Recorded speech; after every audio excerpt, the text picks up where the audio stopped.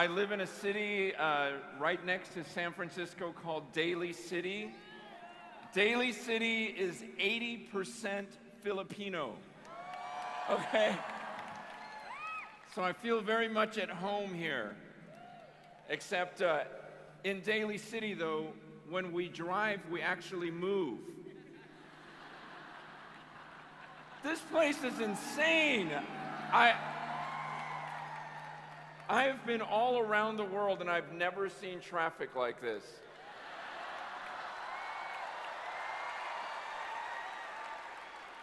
That's something to be proud of. So I was just curious. I was like, man, how many people live in this city? So we actually looked it up today. So in Manila, I don't know if you know or if you care, but in Manila itself, there are 1 million people in this one city. Now, in the outskirts of Manila altogether, there's about 15 million people. Most of them are at the Mega Mall. But there's about 15 million people, like right around Manila. And then in all of the Philippines, I thought this was really interesting. In all of the Philippines, there are 100 million Filipinos. Okay, yes, you can clap for yourselves. Good job. There's a lot of you. 100 million in all of the Philippines. But when I heard that number, you know what I thought about? In Revelation chapter 5, it says around the throne of Jesus, it says there are 10,000 times 10,000 angels. Do you know what 10,000 times 10,000 is? It's 100 million. It's 100 million angels. And I thought about that. Okay, picture, just look in this room. There's like 15, 20,000 people. That's nothing.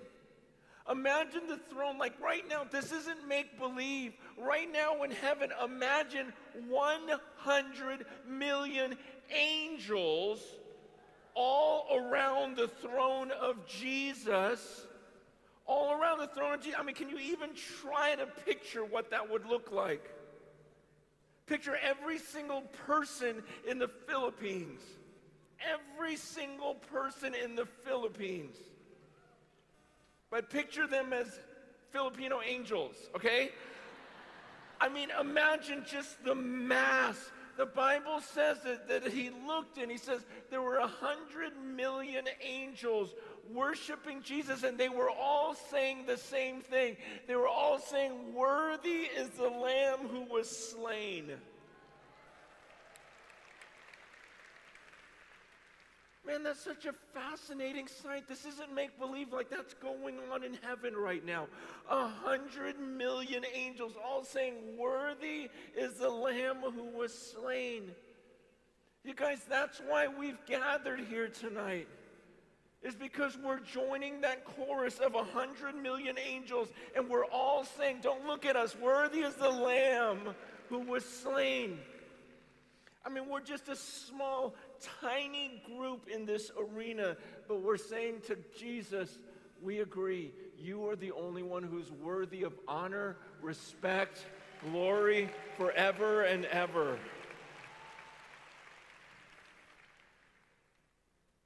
In that passage, it talks about how God sits on his throne in Revelation 4, and he says there was lightning and thunder coming from that throne. It talks about these 7 pillars of fire around the throne of God. And then it describes the 100 million angels. Everyone's looking at this one throne. I want you to do something for me right now. Everyone take a deep, deep breath. And now let it out. You were all able to do that because he allowed you to do that right now. Do you understand that? Isn't that a crazy thought that every breath is a gift from him? Like he didn't promise me one more. He had to give that to me. There's a being in heaven right now surrounded by 100 million angels, and he determines whether or not I live through this message. Man, he determines whether or not you live through this message and whether you ever walk out of this arena. It's all up to him. That's why these angels are saying we wouldn't even be alive. Even the angels are dependent on him. 1 Timothy says that he alone is immortal. That means all life comes from him. So there's this one being on the throne that's made all of us. And we're breathing right now because he lets us. And all those angels that are worshiping him right now, every breath comes from him. And they're praising him because they recognize we wouldn't even be here without him. And so we're here to worship him. And I promise you, the moment you see him, because we will all see him one day, right? You gotta get your mind around this. We're all gonna see him. The Bible says that when Moses said to God, Moses asked God in Exodus, he says, can I see your face? He goes, God, just let me see your face. And do you remember what God said to Moses? God says, no man can see my face and live. That's crazy. He tells Moses, I know you want to see me right now as a human being, but do you understand that no human being can actually see my face and live through it? What does that do to you? I know some of you grew up in church, so you're used to hearing the word God. And you say it over and over and over, and you lose its meaning. When we say that word God, we're talking about a being who right now is so different from us that if he tore the roof off of this Colosseum and he let us look at his face, we would all die immediately. We're talking about a being who's allowing us to live right now and determines whether we make it through this meeting. When we say God, we're talking about a being sitting on his throne in unapproachable light with lightning and thunder and fire all around his throne, and 100 million angels all saying, worthy are you to receive glory, honor. But the Bible says, while we cannot see him right now, the Bible says there is going to come a day when every one of us will actually see him. And for some of us in this room, it is going to be the most amazing moment of our lives. Okay? You guys, think about the greatest experience you ever had on this earth and multiply that by 1,000,000. And that's what it's going to be like for some of us when we see his face. And for some others, it is going to be the most terrifying moment of your existence. For others of you, think of the worst day you ever had on the earth. This is 1,000,000 times worse than your worst nightmare to see God at that moment. For some of you, that moment is going to be more painful, infinitely more painful than your worst day on earth. No matter how you slice it, that's going to be the most shocking moment of our lives, is when we actually see him. And so while you are still alive, if there's one thing you have to be sure of, absolutely sure of, you've got to be sure of what it's going to be like, what is going to happen to you when you see God. Is it going to be this amazing moment where you're just going, man, I can't believe it. He said to me, well done. He's accepting me in. He's loving me. This is forever and ever. Is it going to be that, or will it be, depart from me, I never knew you? That terrifying, awful moment. But here's what I'm going to ask you to do. Whatever you do, don't just take my word for it. Read this book for yourself. Okay, I'm begging you. You have to be sure of this. I don't understand why people are so casual about what they believe. I'm going, do you understand you're going to see him? You better know what you believe. You better be sure of what you believe. I mean, literally, that could be the most devastating, worst moment of your existence, leading you to an absolute horror of pain forever, or it could be the greatest. So if there's one thing you need to know, one thing you got to be serious about, you better know where you're going at the end. You better know what it's going to be like when you see his face. So don't just take my word for it. Study this book.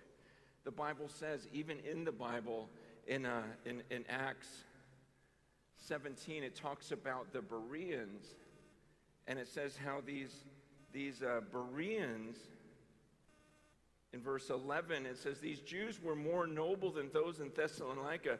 They received the word with all eagerness, examining the scriptures daily to see if these things were so.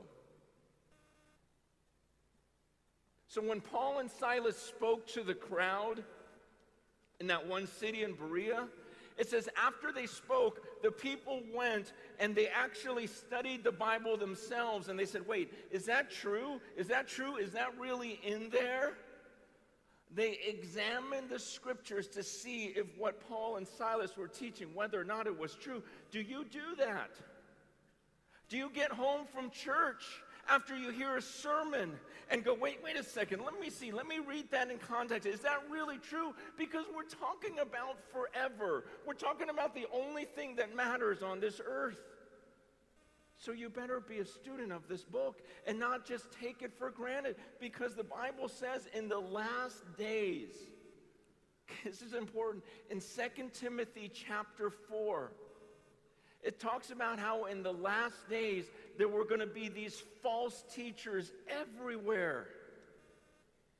And there were going to be these false teachers because people would not put up with sound doctrine. But instead they had itching ears, and so they tried to find teachers who would tell them what they wanted to hear. The Bible says towards the end, which I believe we're getting pretty close, you look at our world right now and you go, how much longer can this go on? And the Bible says in the last days, there will be people who don't really want to know the truth. They just want to believe what they want to believe.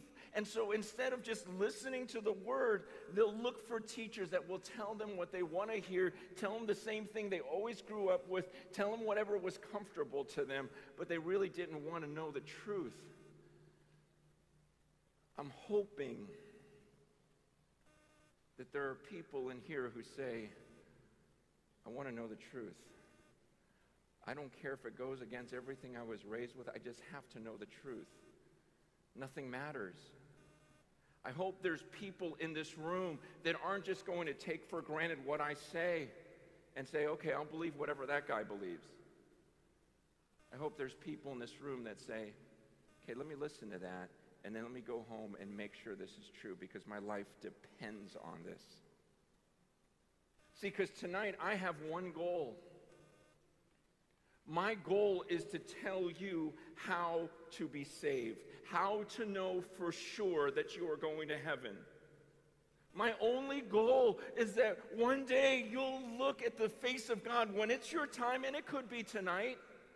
We don't know. This could be tonight for me. I have had friends who have died while they were preaching. So I take this very serious. I've been at conferences where I'm there and boom, right afterwards someone dies, and they come into the presence of God. So this isn't a joke to me. This isn't a job to me. I don't fly halfway across the world for a job. This is so serious to me. I want one day, I want 100 years from now. Man, it'd be so awesome 100 years from now to look some of you in the eye And for you to say, man, it was that night when you went to Manila and you explained the Bible, and I went home and I looked to see if what you said was true, and it was. And so I told God, I do want to follow you. I do want this. And it was then that God's Spirit fell upon me, and it changed my life literally forever. And so that's why I see you today. Man, that's all I want tonight. Is that maybe tonight some of you who've been deceived, who've just believed whatever teaching was given to you, that tonight you look a little deeper and you think more seriously about facing God, and you get things right because God is a gracious, loving, and forgiving God, and He wants a relationship with you. He wants things to be right. But I'd like to share a few lies that are very popular on the earth today. It's hard because I don't know the culture here so much. You know, I've only been here for one day, and it's so hard because I don't know who's for real in this room. I watch you worship, and I see this passion on your faces, and so if I were to judge just by the way you worship, I go, man, these guys are serious about God. But I also know that I've been to many places where they've got their hands in the air, offering this lip service to God, and they have these expressions on their faces, but the moment they leave that arena, everything is different. And their lives are no different. And if you saw them at school, or you saw them walking around, or you saw them at work, they would look no different from those who supposedly don't have the Holy Spirit in them. So it's hard to judge. And I'm not here to judge. I'm just saying I never know.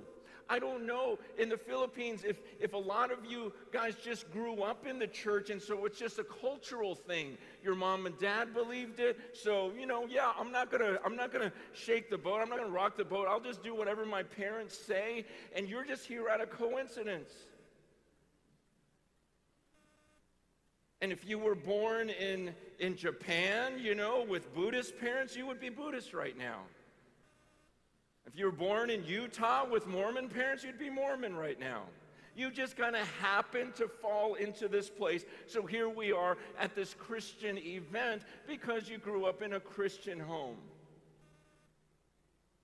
But you guys, this is so much bigger than that, because at the end, it doesn't matter who you grew up with or where you were raised. At the end, God either says, well done, my good and faithful servant, or He says, depart from me, I never knew you.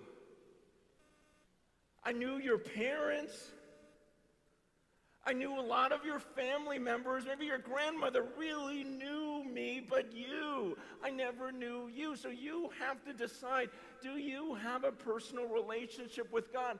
Because it could be that when you get in arenas like this and everyone's worshiping, you worship also.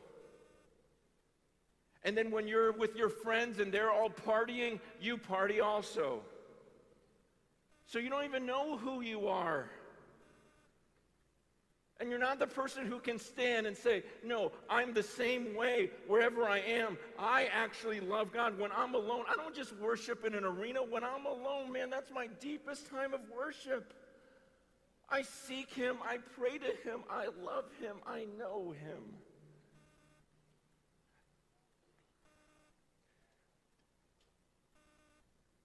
You guys are told a lot of lies.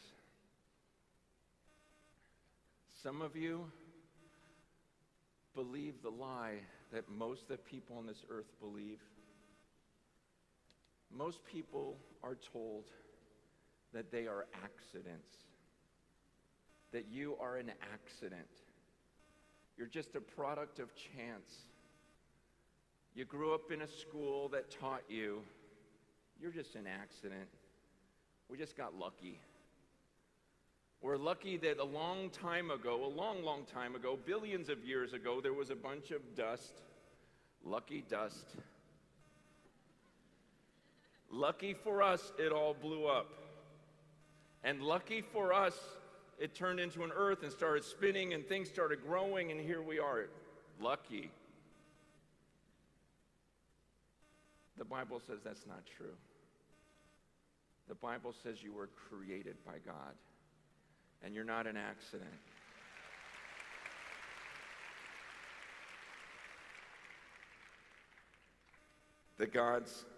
God says that He gives life and breath to everything, He says in Acts 17.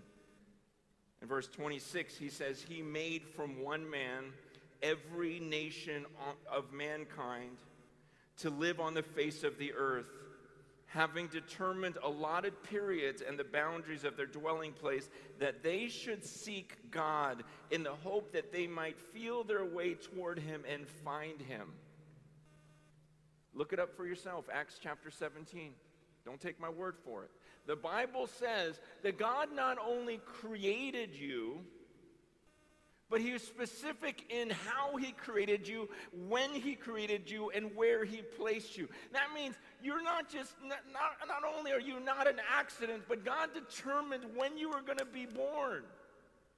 It says He determined exactly where you were going to live. God determined that you were going to be in this room tonight. And the Bible says He does all these things so that you might feel your way toward Him and find Him. That's what the Bible says. You were created for that. And He put circumstances in your life. I'm not against those of you who have Christian parents and raised you in the things of God. Praise God for it. I'm very grateful for that. But the Bible says He put you in that situation that you might find your way toward Him and find Him.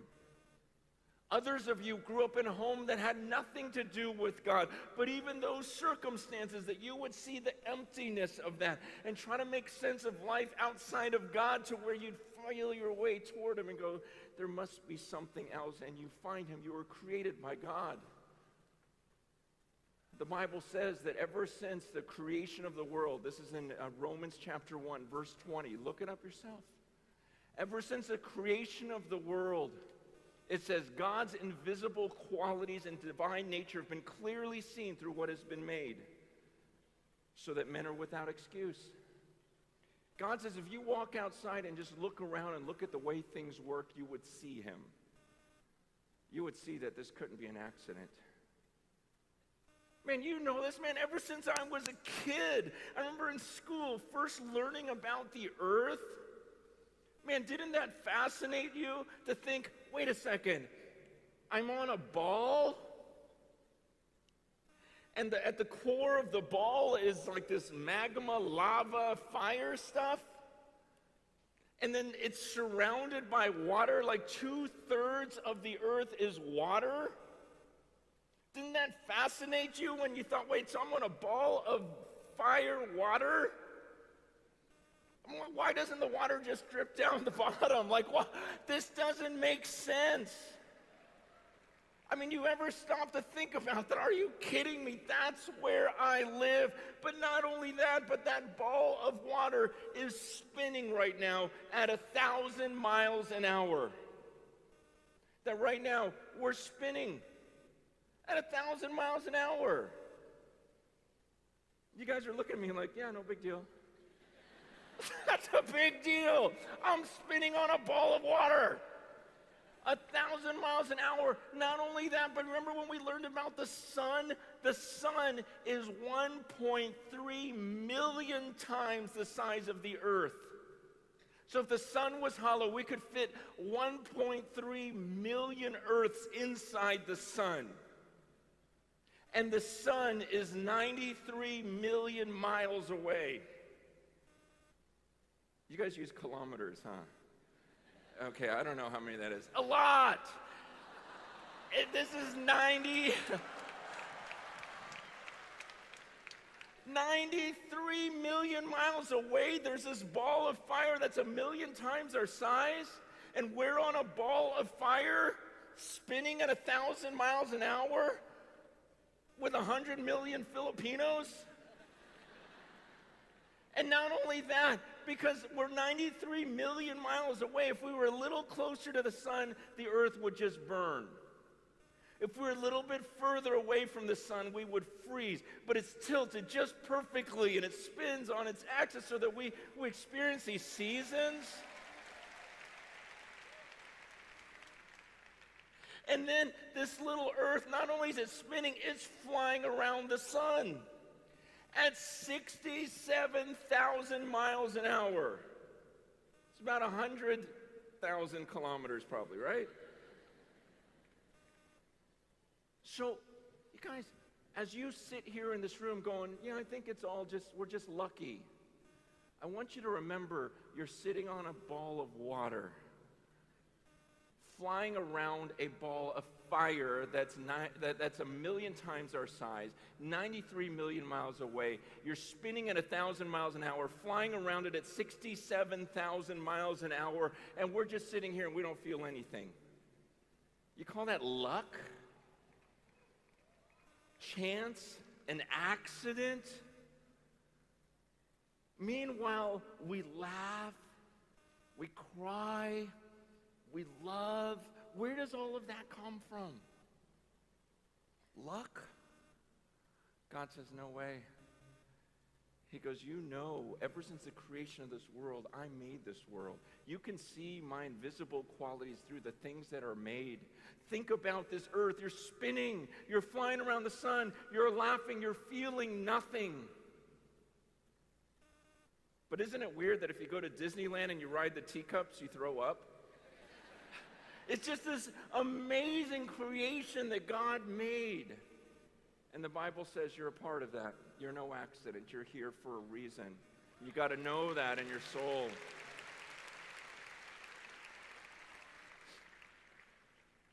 A second lie that you guys are told, and many of you believe this.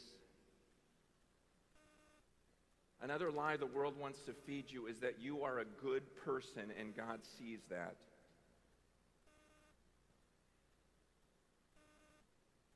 That God that's sitting on his throne with the millions of angels around him, many people on this earth believe that he looks down at them and says, wow, there's a good person right there. I want to tell you that that's a lie. That's not how God sees you. According to the Bible, again, look it up yourself. But in Romans chapter 3, it describes what God sees when he looks down at the earth.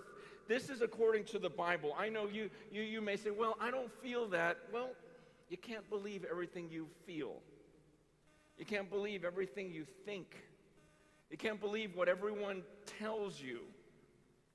You can't believe the majority because the Bible says that there's a wide road that leads to destruction and many will enter through it. But there's a narrow road that leads to life and few will find it.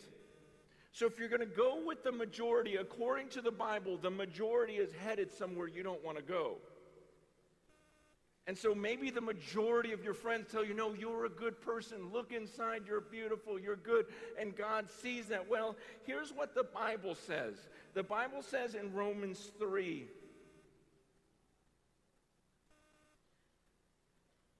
in verse 10, God says, no one is righteous. No, not one. No one understands. No one seeks for God. All have turned aside. Together they've become worthless. No one does good, not even one. He says there's no fear of God before their eyes. Then in verse 23 he says, all have sinned and fall short of the glory of God. God says, when I look in the earth, he goes, it's not all these good people I see. According to the Bible, if that matters to you, according to the Bible, God says, if that matters to you, God himself says, when I look, no one's righteous, no one's doing the things I ask them to do. There's no fear of me in their eyes. They don't understand who they're about to face. He goes, there's no difference. He goes, I don't care what family you grew up in. Everyone falls short of the glory of God. And then here's an important, all of these are important, but here's another lie that we're told.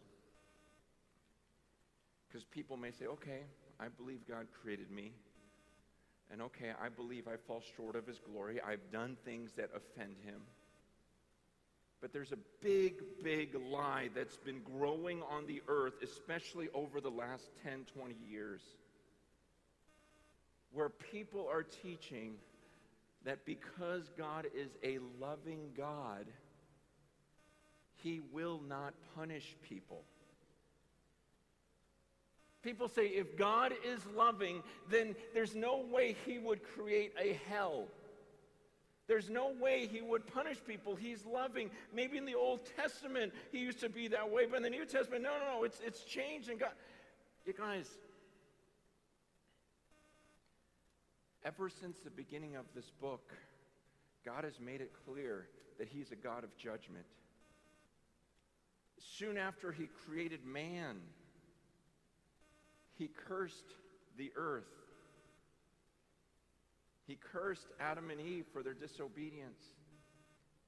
Soon after that, in Genesis, the first book of the Bible, in the 6th chapter, it says that God looked at the people on the earth and goes, gosh, they're so evil. It says that God looked at the people He made, and it grieved Him that He ever even made these people because they were so evil. So He decides to flood the earth and kill everyone on the planet, except for Noah and his family. See, sometimes when we read the Bible and we've been taught these stories, we only look at one part of it. Like a lot of you, maybe when you grew up, your parents painted Noah's Ark in your nursery.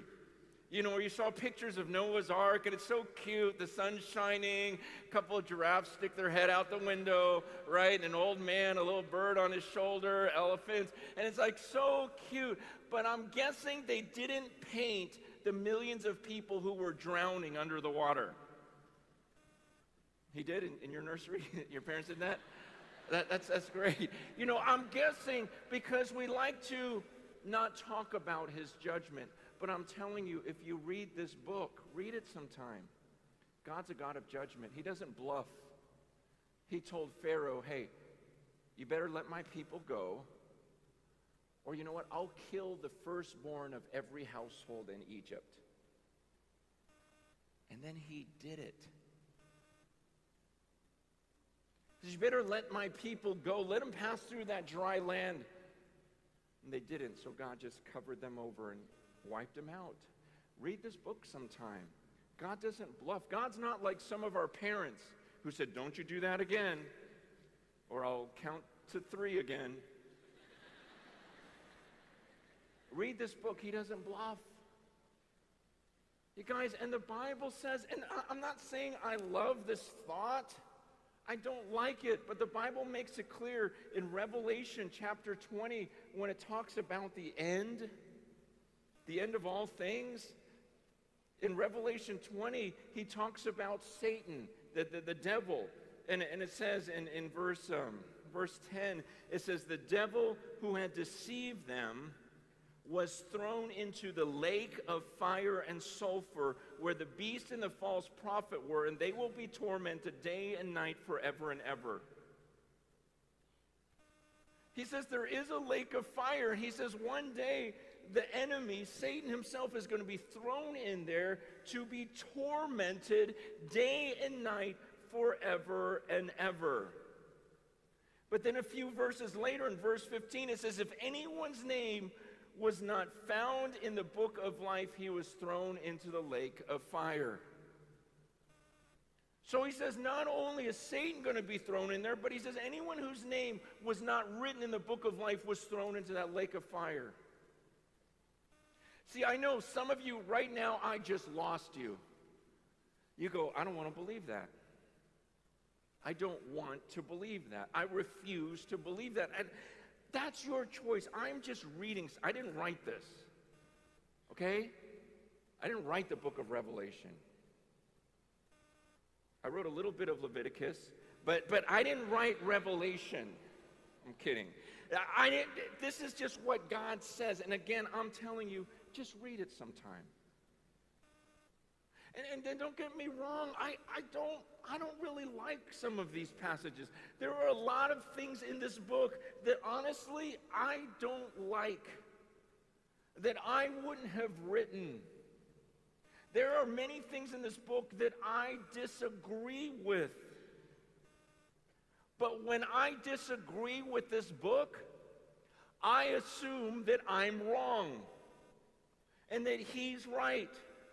And I come under those passages and surrender those passages, even if they're uncomfortable to me. Because I go, you know what? Just like the Bible says, his ways are higher than my ways. Isaiah 55 says his thoughts are so far, just like the heavens that we were talking about earlier are above the earth. He goes, that's where my thoughts are compared to yours. And so when I disagree with something, I go, God, I don't get it. You're just beyond me. So I'm going to take your word for it, even though that's not what I would have come up with. But to me, it makes sense. I mean, I understand. It makes perfect logic to me that if there's a God who made all of this, and just like he destroyed it all in Genesis 6, and if he says that we're disobedient, man, he has the right to punish us.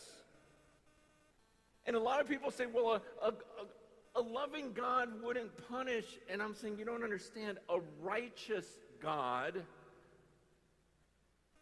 can't ignore a crime. He has to, his love and his righteousness go together. Yes, he loves us, but he's also a righteous God, a fair God. And because he's perfectly righteous, he can't just let you sin and do nothing about it. So that makes sense to me. Even hell, the thought of the lake of fire, though I don't like it, though I may think it's extreme, it makes sense. But let me tell you the one thing that doesn't make sense in this book. Then I've been a follower of Jesus for 30 years and I'm still going, are you serious? It's Romans chapter 5. Romans 5 verse 8. It says, God demonstrates his love for us in that while we were still sinners, Christ died for us. Okay, that is crazy. That is insane. I understand we're guilty. You made all these little people. They rebel against you. So I understand, punish them. What doesn't make sense is that the Bible says that God wanted to demonstrate his love for us in that while we were rebelling, God says, okay, here's what I want to do because I'm also a loving God. I'm a fair God. I must punish sin, but I'm a loving God too. And God looks at all of these people. He looks at us and he goes, but I don't really want to punish you. I love you. But I have to punish someone. So I'm going to show you the greatest act of love ever. I'm going to have my son take the form of a man. I'm going to have him come down to that earth that I created. And I'm going to have him nailed to a cross. I'm going to have him take the wrath of this whole world. I'm going to take him who knew no sin, and I'm going to have him become sin on your behalf so that you might become the righteousness of God through him. You guys, this is crazy. So I deserve punishment. Me, this little created being. God made billions of us. And he looks at me and says, you should be punished. But because I'm a loving God, I'm going to have my son punished instead. Okay, that is unbelievable. That is difficult to accept. But the Bible says, and this may go against what some of you were taught, because some of you have bought into another lie on the earth. You were told there's a lot of ways to get to heaven. If you're a good person, you'll go. If you're sincere in what you believe, no matter what it is, you'll go. But you guys, the theme verse of this conference is Acts chapter 4, verse 12, where it says, there is salvation in no one else, For there is no other name under heaven given among men by which we must be saved.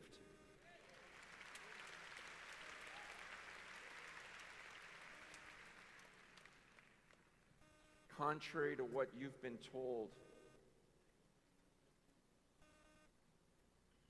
Muhammad will not save you, cannot save you when you come into the presence of Almighty God.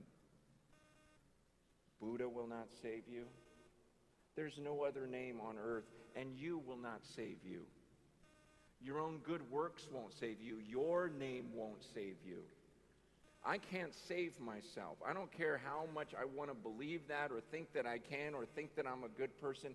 There's no other name by which man can be saved. Jesus says, look, I'm the way, the truth, and the life. John 14:6. No one comes to the Father except through me. Jesus, do you understand? Why do you think I came on the earth? Why do you think Jesus sent his son? Did you think that there were like 50 different ways to get to heaven and God just thought, well, let me do one more. Let me just torture my son for the heck of it. He says, no, there's no other way to save them. There's no other name by which they can be saved. I need someone who's righteous. There's only one who is righteous. I look on the earth, there's no one righteous. There's not even one. It's only my son. He's going to pay for them. He, the one who knew no sin, he's going to take their sin. And Jesus says, look, no one takes my life from me. I lay it down of my own accord. I have authority to lay it down, and I have authority to take it up again. This command I received from the Father. Jesus says, I'll lay down my life. And he looked at his disciples. He goes, look, greater love, John 15, verse 13, greater love has no one than this, than one lays down his life for his friends. Look, there's no other way to be saved. In fact, it says later in Romans 3, let me just read it to you. And again, I beg you, go home and read Romans chapter 3. Don't take my word for it. This is too big. Romans 3, verse 23, all have sinned and fall short of the glory of God, and are justified by his grace as a gift through the redemption that is in Christ Jesus, whom God put forward as a propitiation in his blood to be received by faith. This was to show God's righteousness, because in his divine forbearance he had passed over former sins. It was to show his righteousness at the present time, so that he might be just and the justifier of the one who has faith in Jesus. See, God says it had to happen this way. This way I could be just. This way I could still be fair. This way I could still be perfectly righteous. It would be unrighteous of God to say, you committed a crime, but I'm going to ignore it. No, a righteous judge must punish sin. And he says, but I want to justify you. I want to make it just as if you'd never sinned. I want you to be in my presence. He goes, it's like I want to be fair, but I also want you. And he says, this is the solution. If Jesus pays for your sins, then I'm fair, because someone paid for the crime. And then you can actually come and be with me, and so I can be righteous, and I can also justify you. And the Bible says that's what God's done. But that doesn't mean now that all of us go to heaven. The Bible says we have to make a decision, a real decision. And here's another lie that maybe some of you were told. Just pray a prayer. Just pray a prayer and receive Jesus. And I'm saying, read this book. Do you see that anywhere in this book? Where they're told to just close their eyes and pray a prayer? No, what it says in Acts chapter 2, the very first sermon, it says the people heard the message, and it said they were cut to the heart. And they looked at Peter and the apostles, and they said, what do we need to do?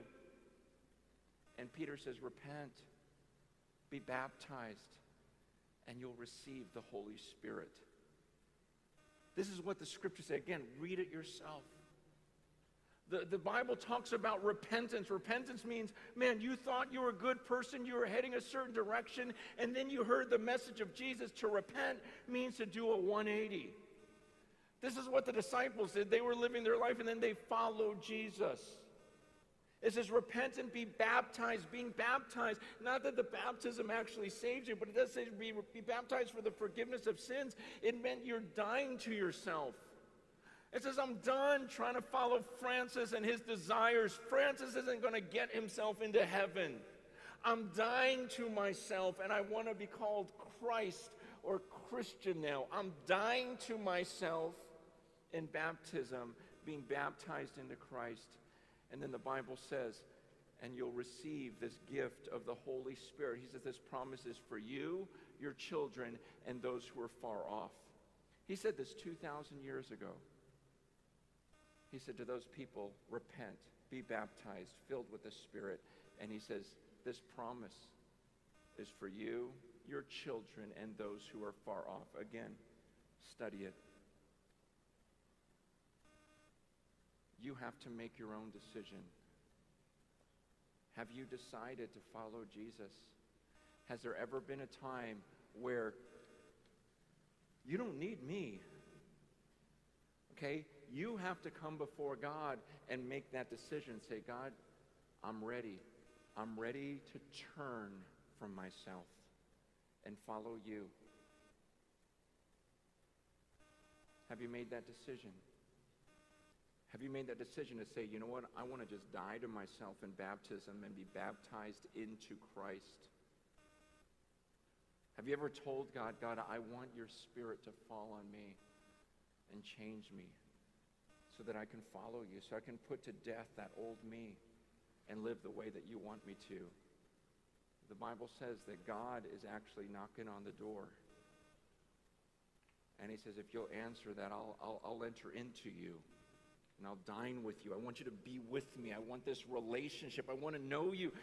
The Bible doesn't say, obey this, and you're going to go to heaven. No, the Bible says, love the Lord your God with all your heart and soul and mind. He says, I want to have a relationship with you. I want you to hear the message tonight and go, are you kidding me? So you're sitting on this throne up there. You're in unapproachable light. There's 100 million angels. And you mean to tell me that rather than punishing me, you, Almighty God, sent your Son to die on a cross for me, and that if I truly believe in that and I'm ready to just walk away from my life and follow that and devote myself to Jesus, to just die to myself and follow him, that you'll put your Spirit in me and that's it? So I don't have to actually do something to earn my salvation. I just have to believe to that extreme, and boom, I'm there.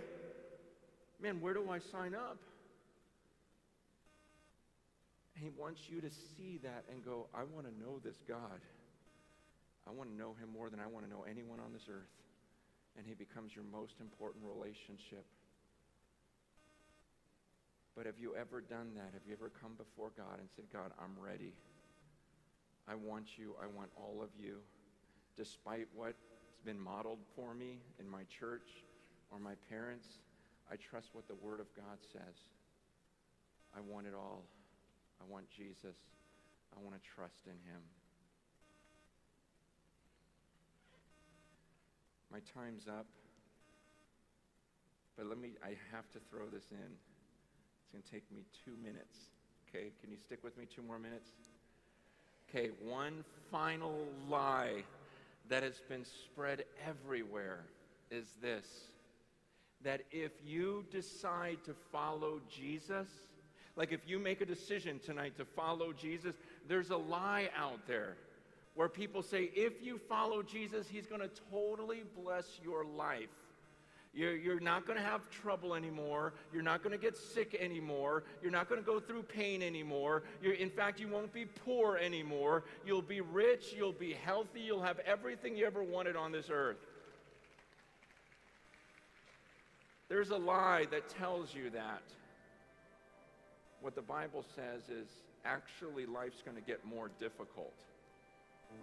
In fact, Paul says in 2 Corinthians chapter 4, verse 8, he says, we're afflicted in every way, but not crushed. We're perplexed but not driven to despair. We're persecuted but not forsaken. We're struck down but we're not destroyed. We're always carrying in the body the death of Jesus so that the life of Jesus may also be manifested in our bodies. He goes, we who live are always being given over to death for Jesus' sake, so that the life of Jesus may be manifested in our mortal flesh. And Paul says in verse 16, he goes, we don't lose heart.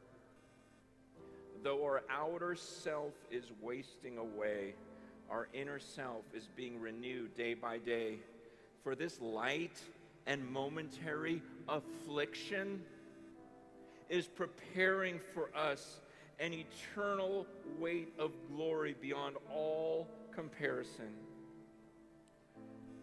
He says all of the stuff we're going to go through, it's going to be difficult. It's going to hurt to follow Jesus when you go back to your campus, when you go back to your workplace, and you've decided to follow Jesus and not walk like everyone else walks, not speak like everyone else speaks, and you said, you know what, I died to that. I'm following Jesus now. His Spirit's in me. He says, you know what, you're going to be afflicted in every way. Jesus told his disciples, people are going to hate you. He says in John 15, if they hated me, they're going to hate you. They persecuted me, they're going to persecute you also. Paul says, I feel like I'm dying every day. He goes, but it's okay. I'm not going down. He goes, because I know the light and momentary affliction is achieving for me an eternal glory that far outweighs them all. See, I had to tell you that. I had to tell you that because so many people who grew up in the church and are told this lie that, oh, just follow Jesus and everything's going to come together in your life. Well, guess what? When the pain comes, they start to question God.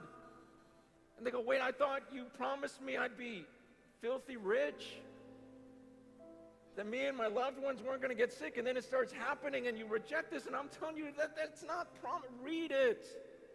He promises anyone who wants to live a godly life in Christ Jesus will be persecuted. It's going to be tough, but he says it's going to be worth it in the end.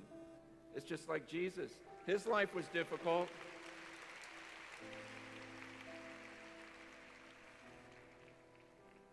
So maybe tonight you heard this message of God and you understand now. You go, okay, I get it.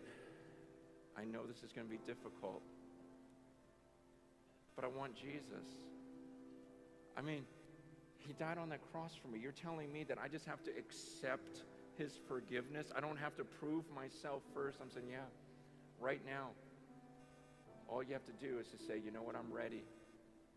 I'm ready to follow Jesus. I'm ready. I was going down this path.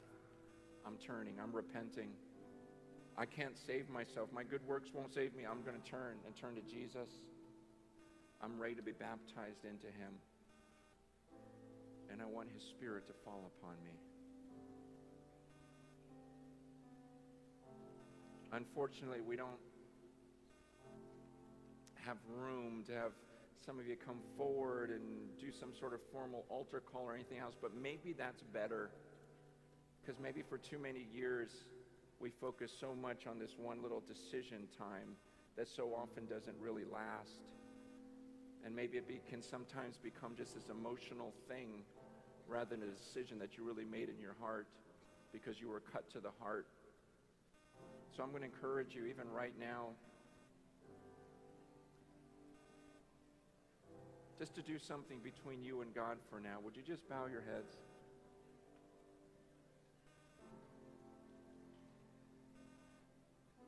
You're talking to a real person, those of you who are about to pray. And I want you to picture God sitting on his throne there in heaven with 100 million angels. Picture him in all of his glory, the lightning, the thunder, the fire. Picture that God sending his Son down to earth to show us his love as he's nailed to the cross, buried in a tomb, then rises from the dead, ascends to heaven and says, I'm going to come back one day. But for now, I'll give you my Spirit if you want to follow me. Speak to that God. Tell him if you want to follow him. Tell him if you want his Spirit in you.